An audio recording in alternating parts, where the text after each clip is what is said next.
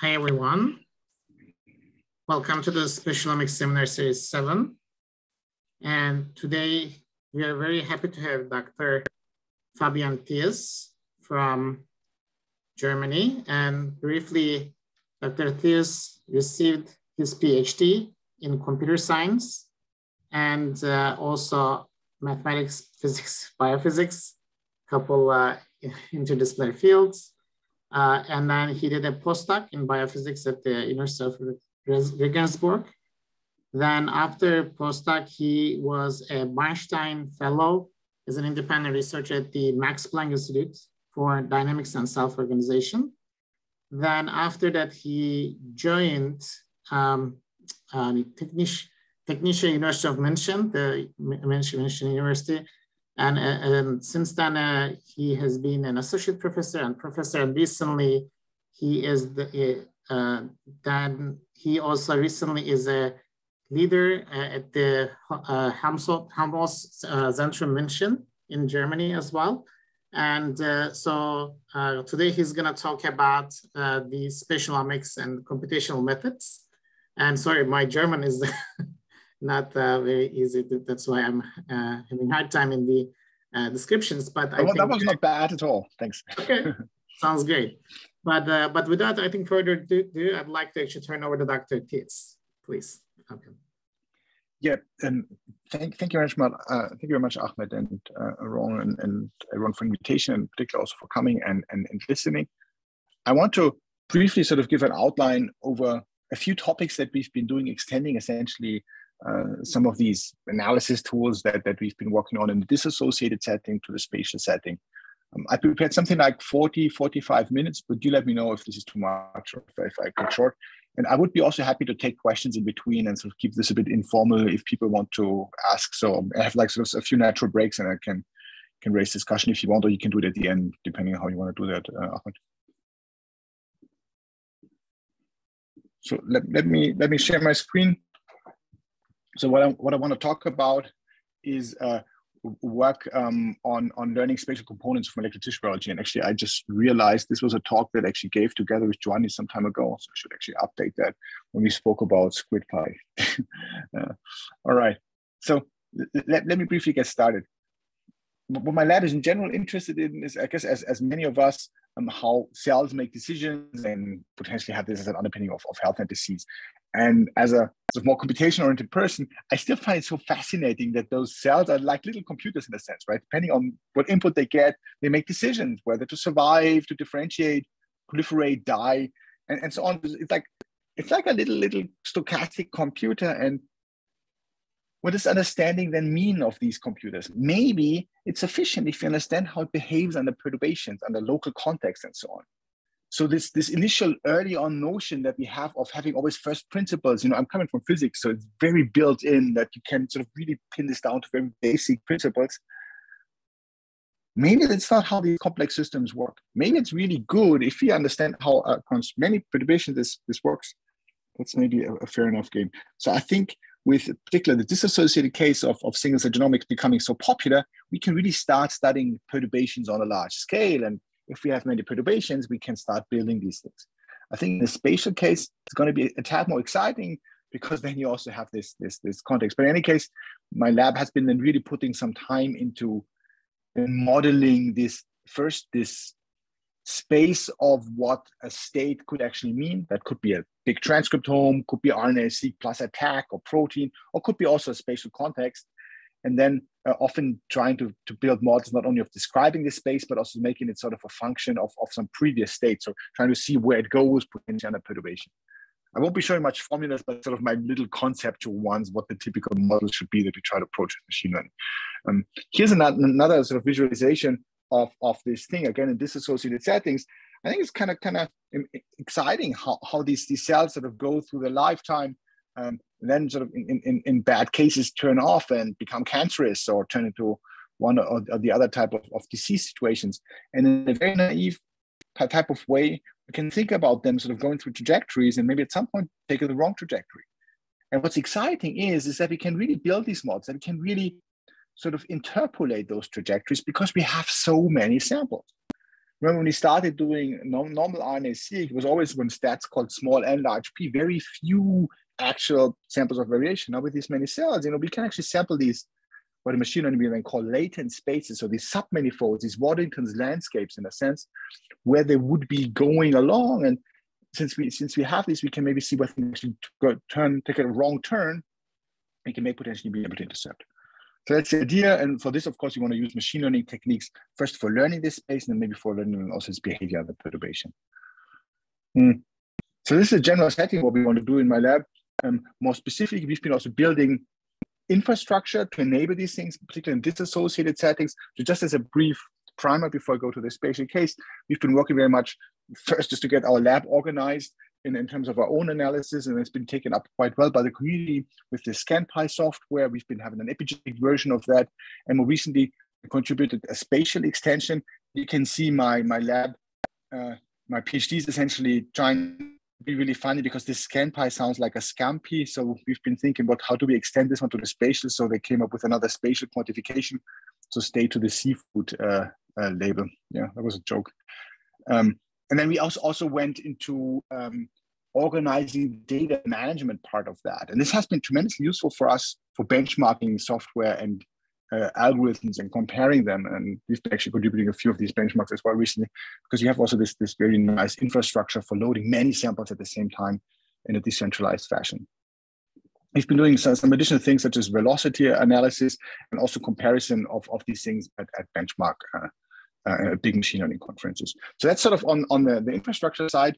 But let me now talk about the analysis point of things. And here, again, taking a step back, right? How long has this been going on, Ahmed? Now it's like a year series or something like that, or even 1.5 years. Series 7, I heard. I think this is like an old thing. How did we all get into single cellology? At least how did this field start? It started from the microscopy. Obviously, that's how cells have been found, right? And then there was this omics biology at the time being just bulk. And then it just sort of merged into one thing. This, by the way, is an older review from Alex van Oudenaarde, beautifully named "Every Cell is Special." Really, really like that. And I think it's kind of nice how these things converged. And now we're sort of going back again and trying to add space, for example, with spatial transcriptomics, with in situ, and so on. And yeah, this has been, of course, also recognized.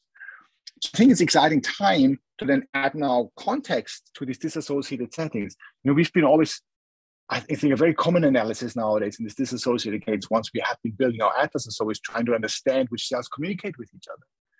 But let's be honest, like these methods such as cell phone to B cell chat, or what's it called, NicheNet, they all just go based on ligand receptor interactions of this associated case. If you have spatial resolution, you can actually ask much more about architecture, real tissue structure, and so on. So I think it's really exciting to do this.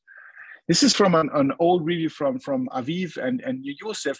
They've been describing what the typical analysis in a disassociated case would be. We, for example, look for cell types. So you sort of look for different axes of variation. Cell types, that's a very common thing for clustering. Maybe a continuous phenotype such as cell cycle or gradient, differentiation trajectories. Cell cycle, maybe also a little bit spatial position. At the time, it's always just anchoring on in situ images. And I would try to add sort of this one arrow that was maybe not so clear at the time, is because we want to build atlases. Actually, one very big variation we have, in addition to, of course, a perturbation, would be just one experiment across multiple batches and labs. This is something we know how to deal now with in the single cell setting. And I think quite a bit of effort of the computational single cell community has been going into methods for doing this data integration in the recent few years. Essentially trying to answer this question that when you build an atlas, in one lab, it would look like that. Just cluster, you get your cell type. But if you do this now in multiple labs, it usually looks like that. So they don't actually overlap as nicely as you'd want, because there's going to be some sampling artifact and things like that. So very often, we want to do something what we can call data integration to really map this, make the cell types map onto each other, but still hopefully retain also biological variation. It's a quite interesting trade-off.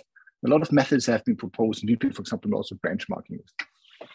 So this is sort of what you would be doing in the single cell setting without spatial context. I mentioned this a little bit later also with respect to what type of methods can be used, because I think that's exciting for what we would be doing and also in the spatial setting. Because I think at the moment, if we're really honest, it's going to be very hard to even think about how we would be looking at architecture in one lab against another and then try to see what type of patterns are reoccurring. It's very hard, right? Because we don't have this equivalent of a cell type cluster, something like that. Right. So what's this? What's the equivalent of this plot of action in the spatial setting? Together with Aviv Regev, we've been coming up with this nomenclature or sort of perspective that we recently published. We've been thinking, if we have spatial context, there's all kinds of additional variations we can look for. We can look for variation across covariates, of course. We can look, for example, at cell morphology, right? If you have a very detailed spatial essay, it obviously depends on the essay.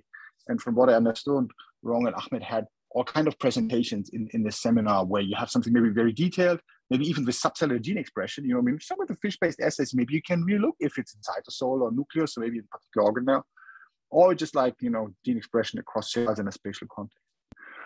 Or, you add spatial dependencies, very local ones, such as cell-cell interactions. That would be this sort of true cell interaction thing that goes beyond just these little receptor associations that we do in this associated case, or also of which cells sort of form tissue modules, which sort of co-occur locally, things like that.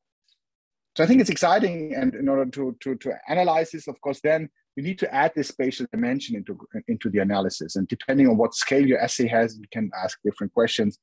And yeah, I think we had this discussion already before, just in the chat, Lana, right? You called it a Wild West. And I think that's pretty much what we still have here as well, right? I mean, depending on the technique, you might just not even just see this little variation, because in Visium, you just like average over 10 cells. This thing you just like won't see. In other cases, maybe you don't have such a high resolution to really pick up the different cell types.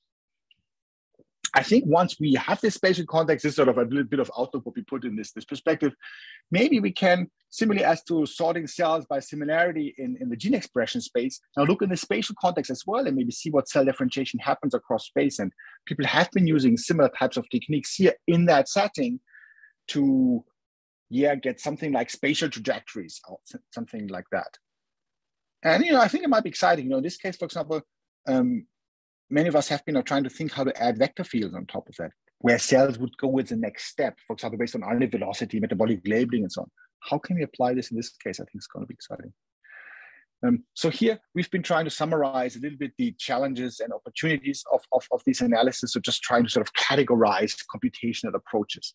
I think the first approach obviously depends very much on the assay that's being chosen, but definitely will be involving image processing, segmentation, registration across multiple slides, and just building a data structure that can actually hold all of that. If you have a very coarse-grained assay, you might want to add deconvolution and integrate data sets. Very popular, and quite a few methods being proposed, such as tangram, cell to location, and so on. Maybe do multimodal analysis. There might be still disassociated, but I think increasingly we're also going to see multimodal spatial assays, and you want to do similar as we do in the disassociated case. And then you want to test for what's actually varying. You want to look for variable features within a data set, also differential. And then, of course, also do the cellular neighborhood analysis, really sort of have a graph of neighboring cells and see what type of interactions are happening there. And last but not least, once we have all of this, as you would be doing in the disassociated case, of course, then design new experiments. Ask, particularly with these expensive Visiums and so on, we should be saying, how many samples do you actually need to make this finding and that? And can I maybe vary individuals? Can I maybe do association and so on? So I think that's sort of a rough overview of what can be done. And in this talk, I want to present two, if you have time, 4 vignettes what we've been contributing in my lab early on a processing case where we've been actually trying to think how we design probe sets in the targeted spatial setting. I will be showing a little bit how we analyze cellular neighborhood using a graph neural network-based approach. It's a tad technical, but I try to sort of make it hopefully enough lightweight to get that across. I think it's really an exciting approach to learn about how cells interact in the spatial setting, so adding the spatial context as a covariate. And then I suppose speak about this analysis framework that we've been building together, which is sort of a backbone for many analyses that we do, and that might be interesting also for your lab if you want to do spatial analysis, which we got script. All right. So let me get started, unless there's something people want to discuss on that sort of general overview slide. I think it's okay, right? Okay. So the first vignette that I want to show is work by Louis Kümmel, a PhD student in the lab, who's been working together with Malte, senior postdoc, where we've been asking how to design probe sets for targeted spatial transcriptomics assay. And this is collaboration with the Discover as well as the Lung Cell Atlas Consortium, particularly Kerstin Meyer from Sanger. And Christos, Herbert, Martin, Weng, Pascal, and Florian. So the question is, if we have a dissociated single-cell RNA-seq setting, we have an unbiased observation of transcripts, right? There might be an issue that we maybe drop some cell types, but essentially we should be able to know how to design probe sets for a targeted assay where we can maybe only measure 10 or 100 transcripts in such a way that we really recover our different cell types in robust fashion. But that's not the only question. And I think it's really important to think about that, right? If it was only about differentiating cell types, which in many cases is our core application, yes, that's kind of clear. We would be just selecting some type of efficient encoding of marker genes. But in addition, within a cell type, we're sometimes really finding interesting variation. It could be like a transitional process, could be like split up by cell cycle of things like that. So in addition to differential, we also want to keep within a cell type the intrinsic variation. So this is sort of two requirements that we ask for these probe sets. And this is what we came up with a selection procedure as well. So for one, we add some constraints. Yeah, we filter a bunch of genes that maybe just are not sufficiently high or low expressed for your particular target design. There's very different requirements for different spatial assays. But once you have this, you would be doing a differential expression analysis, do some type of learning. In this case, just a simple random forest. There's different ways to do this to then distinguish cell types. In addition, though, within cell types, we also look at the main variability genes and add those as well. So that's how we define the probe sets, and then we sort of also make sure that they are sufficiently diverse in terms of sequence. And that's just the set that this method spews out. And in order to evaluate what this gives us, we also compare now how good we are keeping variability about identifying cell types and also how fast this whole thing is. So that's what we did. We've been applying this to a human lung data set from Kerstin Meyer and Sarah Teichmann's lab from Sanger, where we had a reference where we had 8,000 dissociated RNA-seq samples and then probe sets that have been specifically targeted on 150 genes. And that's what we actually then get. So we did it for 50 as well as 100. And our method, which we call SPA-PROS for sparse probe set selection, which optimizes both for cell type identification, actually does a quite good job versus just something as straightforward as differential expression. Differential expression, does a very good job at cell type classification, not as good as ours, but does well. There's different metrics that you can choose. So just look at the blue ones on average, but it doesn't keep the variability as nicely as this method. And there's a few things such as PCA, which does a good job here, but not so well here, and some also a little bit published things, but that sort of not work in the exact direction. So this is good, and it actually holds also 550 genes. So we're quite happy with this. We hope to bring this out on bioRxiv soon. And happy if someone wants to try it out to share. Here's an example that we've been applying this to a screenshot targeted assay similar to Katana, fine grained, where in red for each of the different lung cell types, you see gene expression for the various cell types. In blue, you see the same recovery of the targeted assay in the spatial setting. And you see we do a very good job actually at capturing also with this targeted spatial assay what we have in the single cell RNA-seq setting, and you see that we can identify the cell types quite well in this particular setting. So we're happy about this general approach. Actually captures not only cell type variation, cell type classification, but also captures variation. And actually I should include this example. I haven't done so, but we find within one of these cell types, we find a variation that is spatially delocalized in different regions that we wouldn't have found if we just used the targeted assay. What we're currently doing, we're trying this on other spatial assays and also build these target marker genes for whole atlases. So that was my first vignette. If there's some questions, I'm happy to take them. Otherwise, just move on. So this was for the pre-processing part. As a second part, now I want to speak about cell-cell communication. Again, it's going to get a tad technical, but I think it's really fun because in spatial assays, we've been for a long time putting effort into using rather flexible machine learning techniques, particularly deep learning tools for analyzing images, right? In the RNA-seq setting, this is just sort of slowly emerging, and let me maybe point out maybe some things in between. Before I start, though, I want to briefly reference this perspective review from Alcorici and Peter Sorger, just recently coming up in Nature Methods, which are called differential biology, where they've been advocating this type of flexible machine learning, deep learning for finding molecular mechanisms, which I think is kind of a bit of an anachronism, right? This is like the super flexible machine learning thing that can do all kinds of things, but it's not known for being interpretable mechanistic. But I think they have a point here, and a lot of us have been thinking of constraining our models with additional mechanisms. And this is actually what happens in that field. Without now explaining all of these things in detail, the typical network structures that we do, they often encode additional features of the data. For example, if it's spatial data, you add pixel neighborhood information. It's called a convolution. If it's a 3D graph, you add then some type of equivariancy. If it's sequence, you add something like that. So there's all kinds of these ideas around, and they're super important for making these things so flexible and actually doable in this case. So what they advocate is then to maybe combine this very data-driven thing that's typically machine learning with some of these principles that we have to then build all of these sort of combined type of approaches. I won't say more to that, but I think this idea of adding priors to our analysis is exciting, and a few of us have been taking this step and adding this actually to the thing. And I want to show in the next few slides how we've been doing this for the spatial setting. So what's the architecture that we use? So in contrast to normal computer vision, in our case, particularly, and now I'm just speaking first in this one slide here on disassociated case, we usually don't have labels for each single cell. You know, we just have many of those, and we want to find some structure. This is called unsupervised learning because we don't have labeled data. The type of approach that we and many use is taking gene time cell matrices and feeding them through this autoencoder structure, which was first introduced to the field to sort of back-to-back by archive from Josef and my lab, where we've been essentially taking now this thing, squeezing it down, blowing it up again, and just recovering the loss. A very known thing in machine learning. So you want to sort of make this thing as possible, as similar as possible to the input, but because you squeeze it through this bottleneck, you sort of lose information. And often this bottleneck then really recovers interesting stuff. But because you sort of squeeze it up here, cleans up data, and sort of makes things more smooth. In particular, here this bottleneck learns interesting function.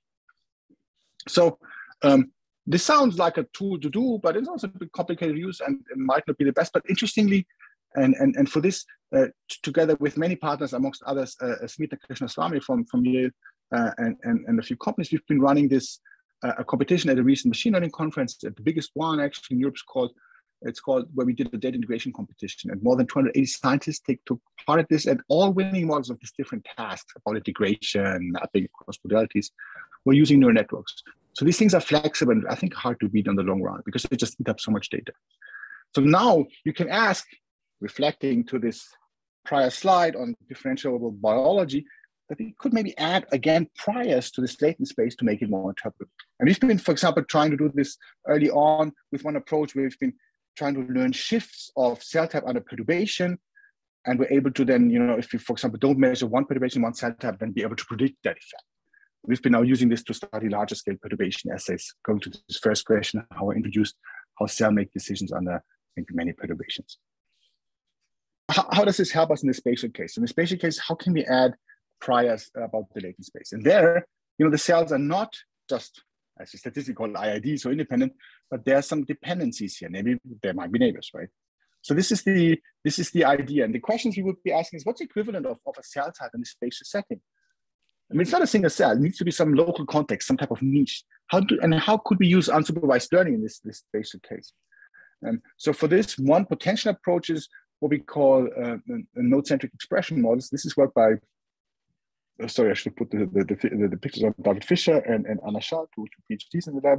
Very senior. David will be actually joining the board very soon, where we've been trying to now do this spatial representation learning using what's called graph neural networks. So let's take here an image of a multimodal image. This could be a targeted assay or also something untargeted, but you don't want to have a single cell resolution. We've been trying to do this also for deconvoluted Visium, as I might show in a minute, but essentially we segment the data, we get the segments out, and then we try to mine for interactions of these. And there might be sort of, for example, here, cell-cell communication interaction type of happening. What we now do is, depending on sort of different resolutions, we make those things more coarse-grained, more fine-grained. We build this contact network of cells touching each other across different resolutions, so it might be larger and smaller. And then we try to ask, if we assign cell types, can we now, just based on the cell type of a cell, as well as its neighbors, predict the expression of that particular cell? So we look at the cell as well as its neighbors, and then say, can we then predict the gene expression? So this is the function we do. For each of those different cells, we want to predict gene expression based on it and its niche, okay? And you sort of expand the niche and make it smaller. And that's why you can then add this directionality to this. And you might be then actually learning about sort of receiver to sender effects and so on. So that's the thing in short. And you can then make this nonlinear as with this. There's a typical approach, but in many cases, because our data sets are typically small, even just linear approaches are doing a good job. This would be, for example, an application to Mibitov data. A more protein-based approach, where I think in this case was done in colorectal carcinoma across different cell types. We then just look at the different positions of the cell type clusters and then build this graph, ask for interactions. Similar, and I'll show you a few examples across different techniques. We've been doing this for Murphy's data here of mouse brain, where we've been again looking at different layers and then been building this interaction graph network. And now what we find, and I think this is interesting, is that we can go across the different scales now of this analysis. So just changing the scale of what we allow. If you have a scale 0, it means that there's no context. So it's just going to be, you're going to be completely ignoring the local context. A space of 6,000 mu means essentially, just like taking the whole image.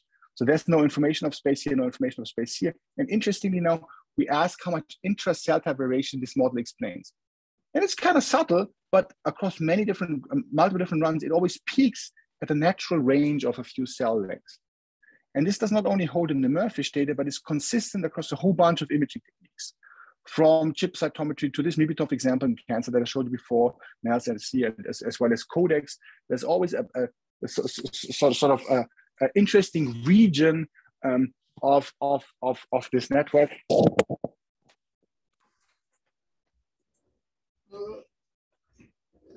Back. Hi, sorry for that. So there's always this interesting region where there's some structure there. And now we can apply this also in the deconvoluted case for spot transcriptomics and try to learn then about interaction of these cells to neighbors. And we've been doing some analysis on that, but I think I'm going to skip that and just come to the third vignette that I want to show, namely the analysis framework that we now have been setting up to actually do these type of analysis. So you can use spatial information to learn about context, but what we realized also in this particular prior work, because we've been doing this across multiple different essays, it's always hard to really build like a unified type of analysis. And there's no, like in this associated case, we have these structures such as the NData and ScanPy and all CIRAT and R, where we have sort of standard ways how to work. It's not as easy in the spatial setting. So we've been trying to sort of do this ScanPy thing for us in space, just to get organized in the lab. I was lucky that Giovanni Palla and Hanna Spitzer, a PhD postdoc in the lab, essentially teamed up with the lab in a recent hackathon that we did, and then came up with this structure that we call SquidPy, which essentially eats up all kinds of spatial omics data sets across different imaging techniques, and essentially then interfaces also to pre-processing techniques. Like you would do if you were doing 10x or SmartSeq2 and so on.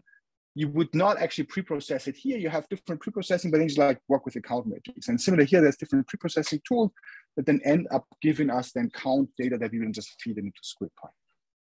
Once we have this, we actually store them in usual NData format and a spatial graph that, now each of these NData dots, that would be a cell or maybe also spot. In the Visium case, we just connect to our neighbor. But in addition, we also store, if it's available, let's say H&E stain or some type of image about potential morphometry as well.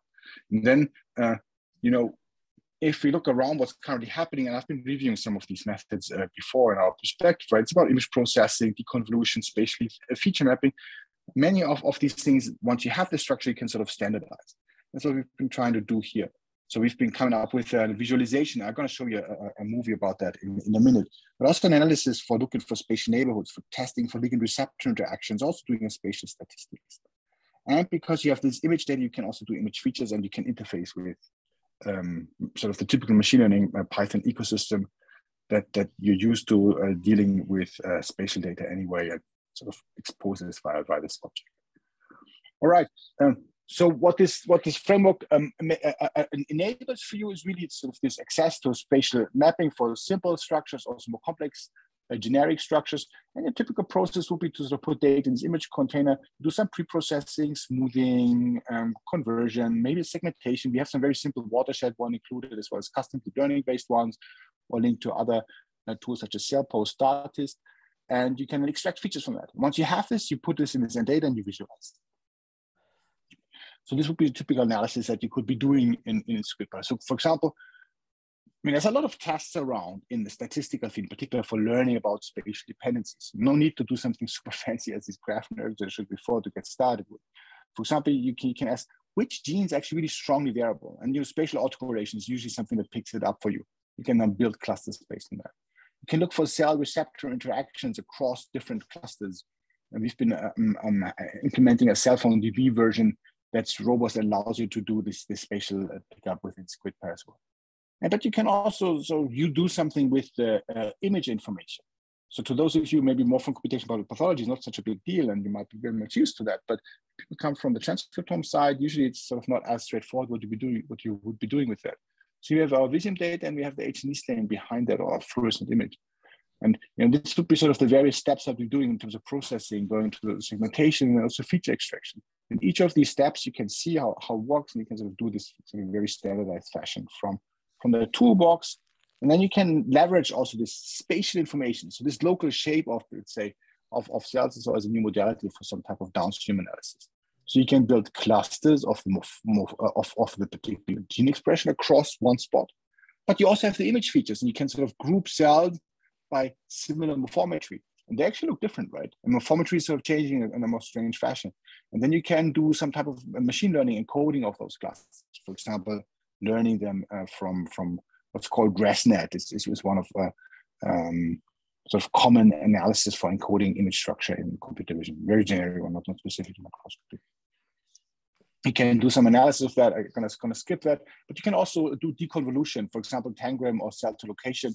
Take a reference atlas, you take the cortex from Visium and spatial coordinates, and then you can get to deconvolve cell type proportions within that framework in sort of one setting, and get the segmentation up. So this is just sort of an interface to this tangram tool that I think just recently also came out to work from Avi's lab as well. And now there's a bunch of viewers around. We're not the best by any means of doing graphical user interfaces. So we've been building an interface to Napari, which is sort of very useful, very, very scalable, fun image viewer that then allows you to sort of have layers here, pick up particular genes, then highlight, for example, here, this Visium example that I showed you before. You can zoom in, look around, play around with the layer settings to see the background H&E stain as well. And then you can zoom in and also highlight particular annotations from your end data object and explore this and see where it's localized, where your clusters are, where these other type of features that we've been discussing just before are lying around. So I think that could be potentially useful. But you can also then do something with that and potentially pick up a particular region that you're interested in. So let's say highlight a bunch of genes that you might be interested in, see where they are, and then select a subset of those, and then say, hey, this is going to be the subset of cells that I want to do a downstream analysis. So you do a spatial subsetting, and then you have this in your end data. You call this maybe hippocampus or something like that as this particular example. And then you have them here, and then you do something with that, right?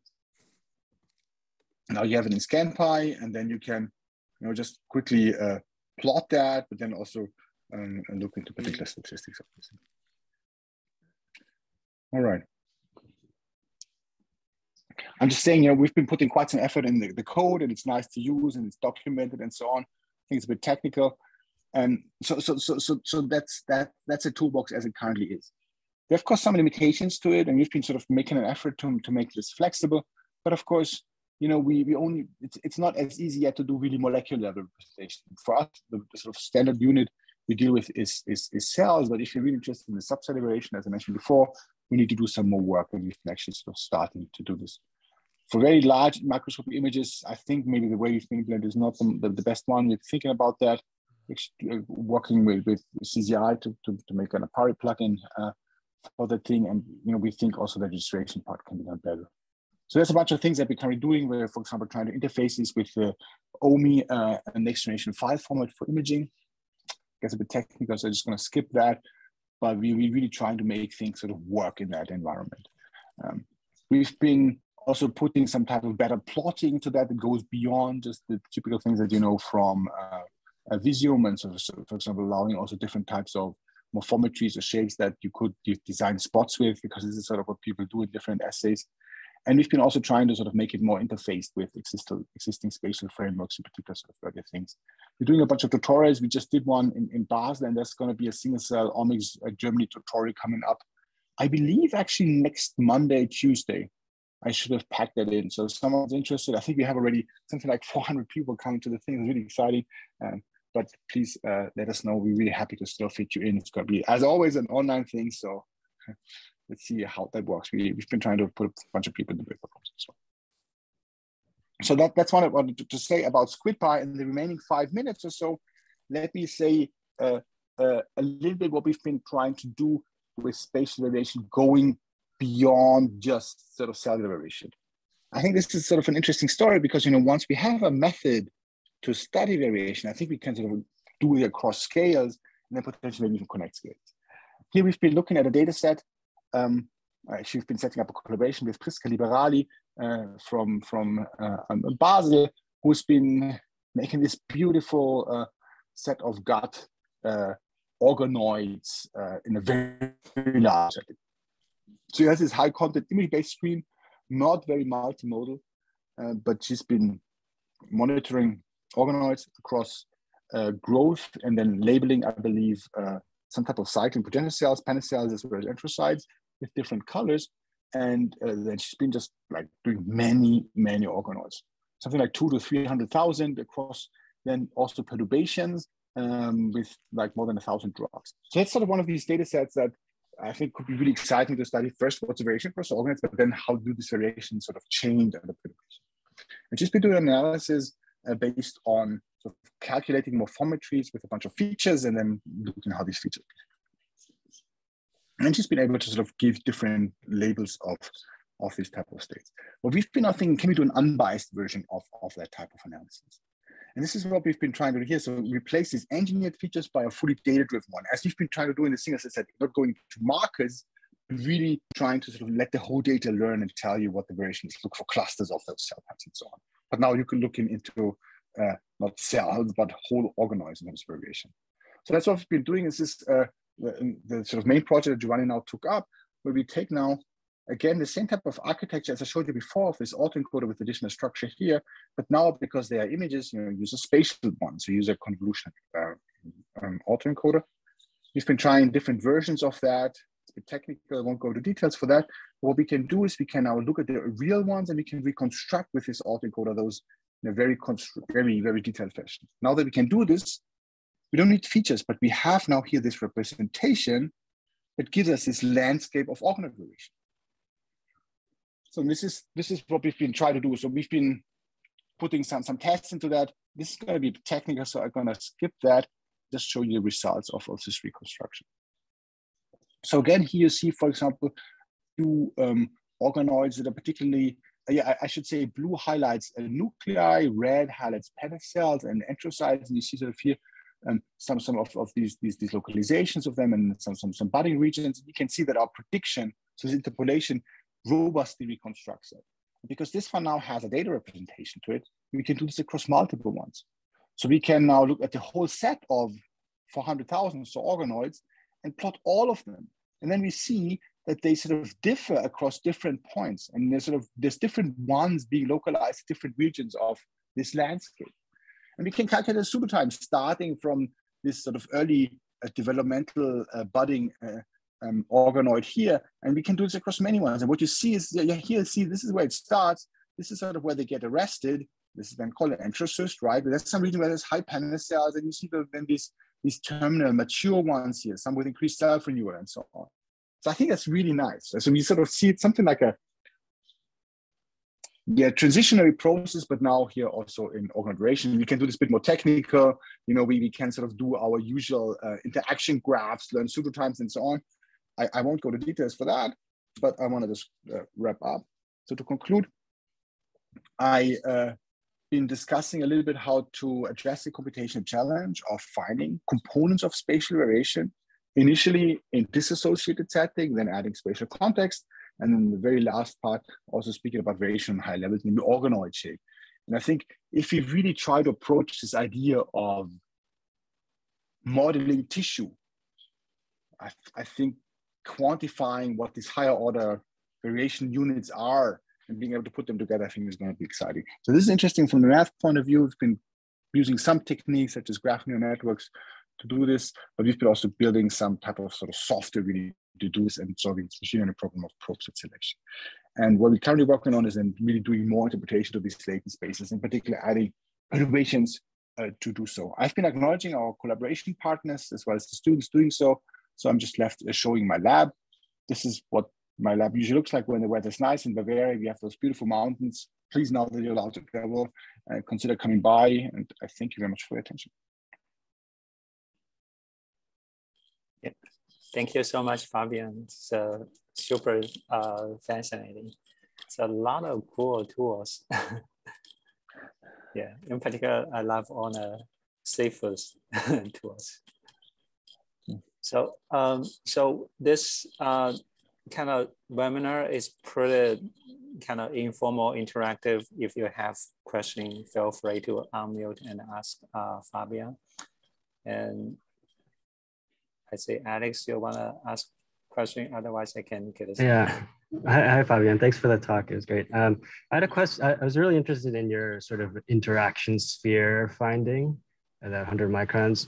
A small question is, what do you think that means for 3 dimensions extrapolation? But the other question I had was, if that's sort of specific to families of markers or proteins or transcripts, right? Like you can imagine there's short range interactions versus long range. Can you resolve that? Yeah, that's a good point. So this is, of course, quite naive how we get started. And I also have to be honest that we didn't have the largest number of samples, because what we really need in order to make sure that we robustly find these ranges ideally is many replica of one particular case. And there's like not so many replications of, let's say, a Visium or a Murphy data sets available, at least not to us. We've been at least now starting to team up a bit to increase that.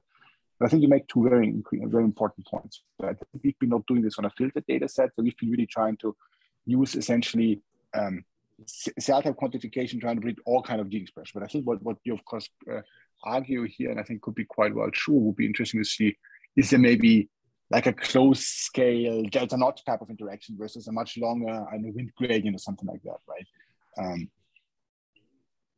Yeah, we've been thinking a little bit about that, but it hasn't been super clear how to include. So what we've been actually modifying the model at the moment is to only allow interactions across specific ligand receptor pairs. And with this, we can then probe what's actually driving this interaction. And we find a few things in Visium, but I think this can be improved. And we have not really looked into a 3-dimensional setting, because of course, you're right, in this case, it would be better. Not sure if they're the very large examples of, let's say, a 3D multi-sliced Visium or something like that available. I guess maybe other brains. Yeah. Good points.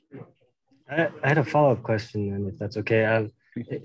I'm not a machine learning person, but you mentioned priors. So is it possible to incorporate, I don't know, like KEGG pathways or something like that into your priors to get closer to the marker specific ranges? Yeah, thanks for that. So this was not planned. We have not really spoken about it before, but actually that's what we did. So we just brought up one thing which we call XPmap. Let me put it there. So it's just a bioarchive yet. But yeah, I mean, we all know that these type of paths and so on, they're somewhat naive, right? And manual annotation doesn't hold across all cell types and so on. I think in principle, it's really useful because it gives names to groups of cells or groups of genes, right? So it's I think a useful concept that really helps us understand things better. So I just put the bioarchive there. So what we've been doing essentially there is, instead of in the latent space just allowing all kinds of projected gene sets, we've been just grouping them by KEGG pathways. And there have been similar approaches. I think Trey Ideka had something recently which we call biologically informed neural networks, where you've been sort of encoding the KEGG pathway hierarchy directly into the encoding thing. I think this one, what we had here, is a tad more flexible. But the idea, I think, is around, and he and others have been using this for classification. We've been using this for latent space learning. But you can interpret those coordinates now much better. Yeah, so that's actually important. But of course, all of this, nothing comes for free. So machine learning, whenever you add priors, you also add a bit of a bias to the thing. And I think is good, right? I mean, if you ask for hypothesis, we ask a biased question in a sense, and I think that's sort of what happens in this case also. We haven't done this though for the spatial case, so this was only for the disassociated setting. Thank you. So Pat, you have your hand up. Well, hi. Thanks for the excellent talk. I was actually also interested in kind of the cell-cell interaction discussion. Has there been thought to looking at, I guess, cells taking in inputs from multiple different possible, I guess, a receiver cell taking inputs from multiple different possible sender cells? Because it seems to me that a lot of the methods seem to focus on kind of either aggregation of cells based on type or kind of almost one-to-one interactions. Yeah, that's a good point. So actually these ligand receptor models, particularly they really just one-to-one interactions. And if you then look a little bit what they predict, it's often pretty much of a hairy ball where, you know, a lot of things are connected. Because yeah, sure, you do find a lot of ligands expressed in one cell that could have a receptor in the other one, even though they might be actually interacting. So you have a point. It would be interesting to look for triples or higher order interactions. This is what this method automatically does. So these I mean, you know, the graphs are not just on end neighbor, but it connects it to all kinds of neighbors. So essentially what our model does, it's a function of, so you want to predict that cell type's expression as a function of the cell types of its neighbors. So it automatically takes many into account. To be honest though, how we interpret it is then we project back to 2, because it's just easier to understand. It's going to be very hard to look for these things. And I also feel we still need to sort of really maybe scale this up in a high dimensional, so sort of into more samples to really then find these triples. But, you know, I've been always, and we have some examples where we see then sort of let's say a T cell in a particular cancer case where it sort of tries to fight that. And some of these things pop up, but it's not as super clear. So I think that needs some more. Yeah, I think in your single cell sequencing data, if you perform ligand receptor interaction, that's always like a hairball, right? Yeah. When you perform like a spatial sequencing data, ligand receptor interaction, you can do kind of spatial constraint ligand receptor interaction. So they have to be in the same or in a vicinity. So in that case, I wonder if I have done anything like that. So whether I'm going to see sort of, for example, the paracrine signaling ligand receptor interaction, you see, oh, that's a little bit longer range interaction. You can see this is, and if the like a PD-1, PD-L1, they have to make contact. In that case, that unique cell structure or cell-cell interaction structure is much shorter range. And if that's real kind of hormone or metabolite like a glucose, that could be even longer range. I don't know if you have kind of seen that or the possibility to see something like that. We've been exploring a little bit with this graph-based approach, but as I said, this is, we've tried to sort of make this homogeneous across different methods. But I think to answer this question, to get started with at least, we've been really just doing spatial statistics, right? Because, you know, you might, if you really sort of very clear in one particular question, to say, you know, how's this, let's say, enzyme that's maybe regulating this one particular metabolic pathway, how is this localized and how would it sort of change those things? And that's a very detailed question that you can then ask, like, formulate into a spatial autocorrelation thing or something like that. And these you can very quickly ask within NetPy. So, you know, you can formulate very clear tests for doing this, and then coming up with such things. I guess we need to get used a little bit more to that, just not doing differential expression as we usually did in this associated case. Yeah. But I think these things will be coming up more. Yeah.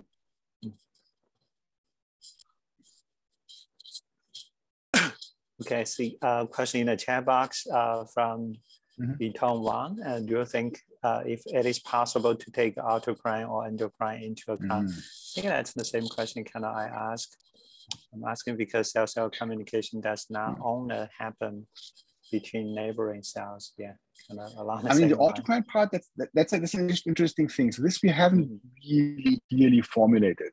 I mean, well, we do have an autocrine thing in there because we say we want to predict the expression of a cell not only based on its neighbors, but also of its own cell type. So it's partly involved. but we do see sort of errors going in both directions. So I guess we could have an approximation to the paracrine situation as well when they sort of talk to each other.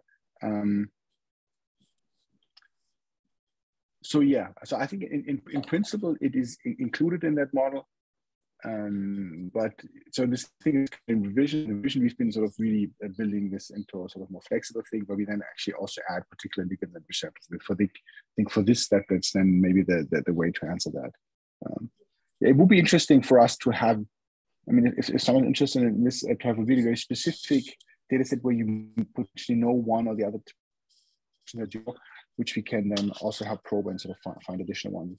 I have the impression that the current state of the cell interaction type of modeling in this associated case is sort of a bit stuck. That's why I'm quite excited about adding this spatial component. So I have a question as we wait. I think fantastic talk, Fabian. You've talked about from the design all the way to the end point of the pipeline. Right, and my question is about cloud-based processing, right? So, there is this deep cell, I think there are websites even for cell polls and stuff like that.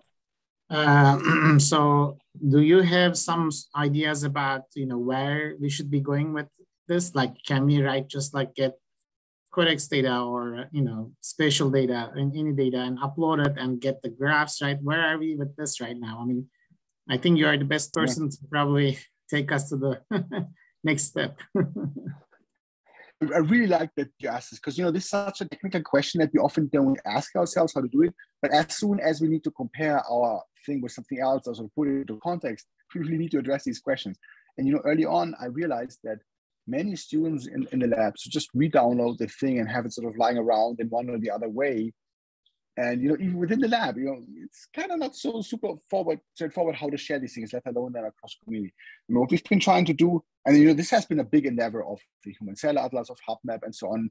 And Raul has this beautiful azimuth that is actually contributing to quite a few of these questions. We've been building up a decentralized port that sort of just lets you load from all different places, such as from CCI, HCA, and so on, which we call Sphyra. I just put it in here. That works very well for the disassociated case, because there are also data sets that are not so large. How to do this for images? Like in particular, like not talking about just multimodal points that are connected by a graph, because that's like a process thing. That's going to be small again. But yeah, really keeping the images. I mean, that's going to be a mess. Yesterday we had a CZI workshop, AI and ML in neurodegenerative disease. And that was a colleague, Steve Finkbeiner, who was actually saying that whenever he does grants, things work out. But then once he needs to share the data, it goes into even petabyte range for him. And he doesn't have resources to do so. So I think that's going to be tough to really address. And yeah, I'm not an expert on that. Our solution at the moment is that we make SquidPy compatible to a standard in the microscopy community. But what's the GEO equivalent or the array express equivalent in microscopy? Not so clear. So they have at least some formats that are getting there, but yeah, maybe one option, maybe you can right? Exactly. So one option maybe is that they'll get the data, but then right away it's going to process the CSV file or some other file format and dump the rest, right? Trash the rest of the images, right? Because as you mentioned, you cannot save them, unless you have really unlimited storage. I mean, that's also what we raised, and pathologists then kind of argued, visually we can maybe say how much we can learn and maybe to stop, but it's exciting what these deep learning algorithms actually also find in an image that you wouldn't expect. So they are very reluctant to trust things. We're not like as in astronomy where it's very clear that these only have functions. So let's see how this goes. Yeah. Wonderful. Thank you. I think Lana has a question. Yes, Fabian, wonderful. Nice to meet you. Hi. So I have one question. This has been bothering me for a while. I'm sure many folks here share the similar thoughts as well. Spatial transformics is really like eye-opening to give us a very fine resolution of what's going on at the cell or subcellular level, including interactions, signaling, etc. But the technology is pricey, right? And the sampling spot is really small. So it's really hard to scale up. And on the other hand, for clinicians, they're dealing with patients, and then they have to make medical decisions, what drug to give to patients. So how do you see, how can we kind of bridge the gap between different technologies to be able to help inform the clinicians to treat the patients in the future? Because I think this would be a great place for spatial omics data, maybe by marrying with some other methods like a histopathology and some other things, we could kind of take the advantage of each, but then somehow kind of homogenize or minimize the weakness of the different technologies to move forward. I really love your question. I think it's such an important point. I think this obviously does not scale. I mean, let's be honest, even the transcriptome side of things is used very rarely in clinical setting, let alone then spatial transcriptomics, right? Well, to be honest, I don't even know any clinical use yet of that. So it's always just going to be something projected, right? But FACS-based analysis with a few markers, I mean, that's a super common tool in immunology, right? And also in clinical diagnostics. So I think the future needs to be along projection of important information. We just measure so many things that are redundant, correlated, but maybe not decisive for the particular disease situation, maybe not even just that interesting. So we need to find methods to project away the boring part. And the boring part could be this manifold where this is a big cube, 20,000 dimensional, or maybe also spatially resolved. But then this sort of the real information is much lower dimensional and correlated. And as we do now, if we were doing genomics, if we do genetics, like looking at DNA variation, we would never be reassembling a whole genome in a new person. I think, Rong, you said you also use this analogy, right? Yeah. So maybe we would be just mapping. And I hope at some point we also have this genome browser for our spatial data, or maybe at least for the disassociated case, where you have a lane for ATAC, you have a lane for protein, you have a for this. And some of these things you can just learn from each other. So we've been, for example, showing that if you only have RNA, you can actually impute quite a few of side-seq expressions on the protein side. So you might need to measure this. And I think as soon as it gets targeted, then maybe with maybe also efficient sequencing protocol, we don't need to pay a big, huge 10x experiment, but we're just going to maybe sequence 10 genes or something like that. And it's maybe sufficient. And I think people do this already in the spatial case for proteomics. I think Codex and so on, if I understand correctly, is for the type of, I think people start using already in the clinical setting. Is that correct? At least the clinical research setting, yes. I would not be surprised, if after a couple of years, the trial's done, and we're going to really implement some multivariant biomarkers out of Codex in clinical decision. That's totally possible. Mm-hmm. What else I think is a question? I have a technical question in relationship to your GNNs. So the data is pretty sparse. And I wonder if you do any type of dimensional reduction or PCA before you actually construct the vectors associated with each node of your network. And in addition, you mentioned also the problem of deconvolution. So if you have to do deconvolution, how do you really reconstruct your graph? Do you actually use a graph that is based on the location of the centroid of the cells? If you have to do deconvolution, you don't know where the cells are located, perhaps. And yes. This is one question. And the other question is, two other questions. In graphs, as you alluded in the beginning of your talk, equivariances could help a lot in the performance of the graphs. And I'm not sure how stable are your results because of this sparsity that I mentioned before. And adding the equivariance probably can save you a little bit of this type of stability. And I don't know how much you experimented with that. And the third question is related to the fact that indirectly you can infer multi-scale information from the graphs. And from what I understood from your presentation, you actually discovered only phenomenon at more or less at one length scale. And I wonder if you can explore possibilities of output different length scales information from the whole analysis. Thanks, Yuval. These are three very, very keenly observed and good points. And I'd love to discuss this in more detail as I maybe can now. Let me get started with the various points. So maybe starting with the last one was about the equivariance and how we can sort of put this in a network or maybe have the multiple scales involved.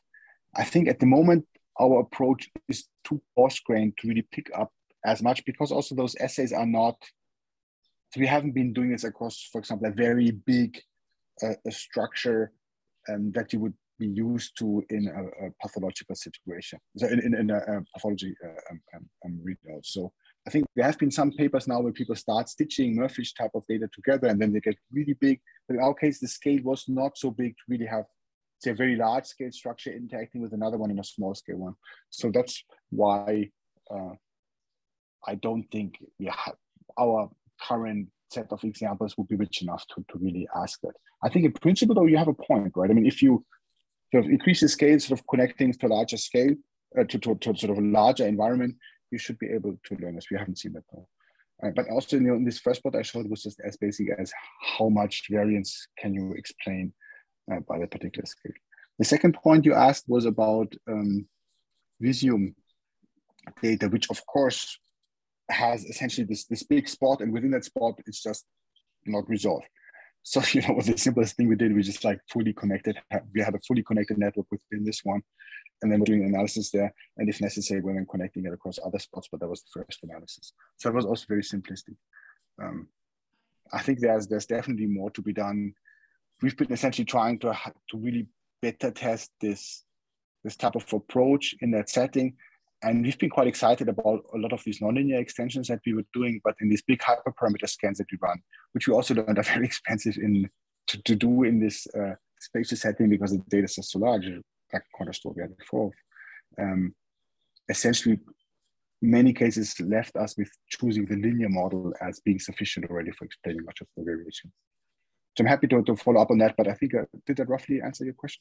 Yeah, I don't know also if you use the equivariance in your setup, but this is something really technical. Yeah. So, in my opinion, yeah, that's maybe too simplistic. So taking a step back, what I really want to do with this is actually find something like a local group of cells that are always reoccurring. It's just like an equivalent to the notion of a cell cluster, of a cell type in this associated case. And I think for this one needs to potentially build in this equivariance. At the moment, sort of the only additional prior information that we used was this neighborhood information. It's not like per se equivariant, but the graphs are not, the graphs are not spatial. There's not like an X, Y, they're rotation invariant. So in some sense, I guess you could say just by using the graph, you have been putting it at least a spatial transformation equivariance. Thank you. Yeah, Carlos Price, you have your hand up. Thank you. So this is, you kind of already hit on this already, but with analyzing these different spatial technologies and spatial tools, some have their pros, some have their cons. Do you think from an analysis standpoint, we'll get to a good point where we can kind of put it together? So the way I'm thinking about it particularly is from a oncology standpoint. Like every tumor you get, regardless of what section you're at, or different people's tumors are very different. So building like a full cancer atlas is going to be impossible with one technology by itself, right? And it's going to be all these people, all these groups with different technologies. And it seems that just from what you guys have presented and kind of what I've seen, it seems that putting it together might be a pipe dream, but I don't know if you have this any thoughts about that, about like data integration across that for one kind of common goal. I really love, I think we need to do this, right? There have been a bunch of ideas how to approach this. And I know this better in this associate setting because there we've been actually making the effort. For example, for this human lung cell atlas that we've been recently doing, we've been sort of coming up with an integrated version in this big consortium. And there we've been integrating it across normal 10x, SmartSig2, and other types of assays. Also nucleus, and I think there was a nucleus data set as well, and a cytosolic one. So we showed that you can actually map these different data sets for doing RNA-seq together. That's probably not so super astonishing, but at least that worked. Or this one example that I gave before to Lana, where you also had the protein assay in addition to the RNA, and part can actually then impute that. And actually, I just looked up this paper. There's this guy called James Su. I hope I do his last name correctly. Just like looking up. He's been working a little bit on these questions in the spatial setting as well, trying to, for example, impute, let's say, antibody distributions or so. You know this, right? Wrong. This antibody distribution just from spatial morphometry or so. So I think there's a lot of information, let's say, in how cells, you look or something like that, about what particular cell type they are. And so I think there could be enough anchors to put some of these things together. I think what's crucial though, and I don't think this has been solved on the method side. So if someone has ideas there, I'd be super excited about it. How do we deal with the uncertainties? Let's say we start squishing stuff together. There's necessarily going to be some errors in that. How do we quantify these errors? So we had a paper recently. We called this SC Arches. This was a Nature Biotech half a year or something like that ago. It was actually on cover recently. Very happy about it. So with that, we also did a transfer of labels, but we also been trying out how robust this can get. And the uncertainty, the best uncertainty we were able to give is about the prediction of the cell type labels, because then it's a predictive problem that we really know how to handle uncertainties. But for this representation learning, it's not as straightforward, at least not for us. So I think that could be an interesting avenue to follow. Yeah, very, very interesting. Cool, thank you. Yeah, thank you. I think given the time constraint, I think two quick questions in the chat box, if Fabian can answer. I think one is the probe selection method. Do you have preprint already? Kind of. Yeah, I've been wanting to have that, but we've been unfortunately not being as fast. So we really hope we bring this out in the next few weeks. But if you want to try this out early on, so I'm really happy, just send me an email. Okay, yeah, just email to Fabian. So next one is also relatively quick. So for the cell sitting on the edge, my understanding is, this is from Alex. My understanding, for example, in the endothelial cells, right, they're just on the inner surface of the blood vessel. So in that case, how do you analyze the neighborhood? Because you have only one side of the cells as a neighbor. Oh. Yeah, I mean, you're gonna get a biased answer if you don't show. So what you're saying, you think you should be basically building a method that has some type of censoring or so included? I mean, I guess that's what you need, right? In a sense.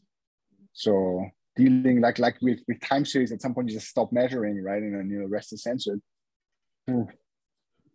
You haven't thought about that. Do you think it's a common case? Do you think it's important to do? Well, if I could chime in, I meant more like just on the edge of the tissue slice, right? Like you just have typically normal tumor cell. It's just missing half of its neighbors through no fault of its own. So do you just let those guys sneak through as, truncated? Do you impute the rest of, I mean, I guess that's basically what happens naturally is you sort of. Exactly. So we just like do as if the graph stops. We don't sort of infinitely continue something like that. So yes, there would be artifacts, and it might not be the most clever way. Yeah, I mean, I mentioned, I think the statistical good way will be to do somehow impute or like, I mean, what do people do in computer vision deep learning? They just like zero pad the heck out of it, right? It's like sort of add a bunch of things so that you can convolute. It's kind of also not correct because then they assume as if it's zero, but it seems to be working. But there must be better ways. I've been thinking about it. Yeah, thanks. That's a good point. So Ahmet, you want to kind of conclude? So I think in the interest of time, I think we are wrapping up, I think, today. And before we wrap up, let's thank to the speaker again. Fabian, I think I'm going to use this clapping sign again. Thank you. And thanks for the fantastic discussion. Really enjoyed that. It's so cool that so many people actually stayed also beyond time. Really appreciate the cool suggestions. We have already about 100 people, even now. Yeah. But thank you. I think we really appreciated taking time and staying a little late in also your place. And before we wrap up, also we'd like to announce that next week we have Dr. Charlotte Scott from University of Ghent. and she's going to talk about generating a spatial atlas of the healthy and obese liver across species. And with this, I think we are wrapping up today. And thank you everyone for participating, and hope to see you guys next week. Have a nice weekend. Yeah, thank you all. Have a good weekend. Everyone.